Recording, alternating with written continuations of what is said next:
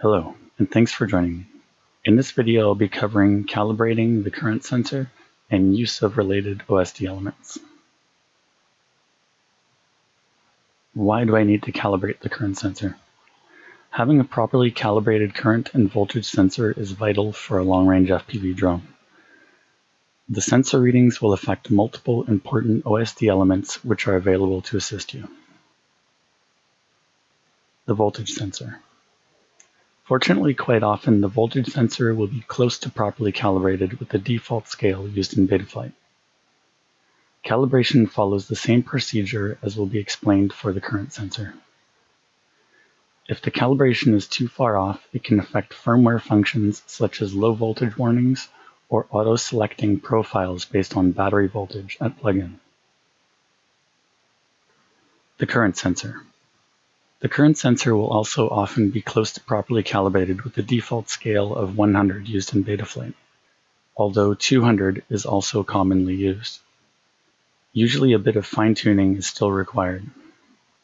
If the calibration is too far off, it can affect firmware functions such as the milliamp hour count in your OSD, or battery capacity warnings and estimated flight time remaining. Having both of these calibrated correctly is very important for a long-range drone. These two sensors, along with flight time, are your only way of knowing if it's time to turn back or if you can push a bit further and make it to that mountain peak. Some Betaflight OSD elements use the current sensor's readings, such as milliamp hour used, amperage, estimated efficiency, and estimated flight time remaining. Milliamp hour used. The current sensor readings help to estimate how much of the battery's capacity has been used. It is displayed as milliamp hour. Amperage. The current sensor is used to calculate how much current, or amps, the drone's motors and electronics are pulling from the battery. It is important to make sure that this reading does not exceed the recommended maximum for your battery, especially if using lithium-ion cells.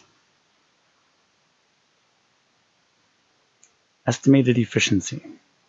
If using a GPS, Betaflight will be able to estimate the average amount of milliamp hours it requires to fly 1 kilometer.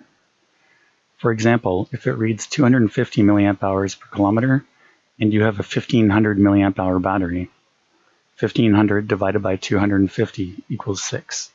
You should be able to reach a total range of roughly 6 kilometers. Estimated flight time remaining. Betaflight will estimate the remaining flight time for your craft based on milliamp hour consumption and the battery capacity entered on the Power and Battery tab. So it is important that you enter the correct number for capacity. If the milliamp hour used count at the end of your flight is 3700 and you used a 4000 milliamp hour battery, you want to enter 3700 for the capacity, not 4000. The calibration procedure. Current sensor calibration. Follow this simple process 2 or 3 times and the current sensor scale should be fairly close to correct. With a fully charged battery, fly the drone and record the milliamp hour used. Charge the battery and record the milliamp hour charged. Now divide the first number by the second. Then multiply the answer by the current sensor scale used in Betaflight. I'll show you an example. I did a short flight and used 510 milliamp hours. I then charged the battery back to full and the charger read that it had input 275 milliamp hours into the battery. So the first number divided by the second, 510 divided by 275 equals 1.85. For that flight, the current sensor scale was set to 65. So now we multiply the answer by the scale number. So 1.85 times 65 equals 120.25. We'll round that to 120. The new current sensor scale should be set to 120. Now the procedure is repeated 2 more times, then the scale should be fairly close to correct. You don't need to fly a whole battery each time, but the longer you fly, the closer the calculation will get you to where it should be. It will never be perfect, but you should be able to get it consistently close. I sometimes use a 6S 2P lithium-ion pack with a total capacity rating of 5200 mAh. The average capacity charged after flying until reaching 2.5 volts is about 4900 mAh. Each time I drain the battery down to 2.5 volts, the milliamp hour used almost always reads within 100 milliamp hours of the expected 4900 milliamp hour. I would consider this to be well calibrated. After everything is calibrated, the total milliamp hour that is reached is still a bit of a variable. This could cause your craft to run out of battery before reaching the expected milliamp hour reading. But you can learn what the difference will likely be and take that into account. The higher the amp draw, the less milliamp hour total a battery will provide. For instance, the Sony VTC6 lithium-ion cell has a rated capacity of 3000 milliamp hour. Expected milliamp hour total at constant discharge current, as stated in the Sony Murata datasheet for the VTC6 lithium-ion cell. At a 200 milliamp discharge, the total milliamp hour should be 3000. At a 3 amp discharge, that drops to 2850.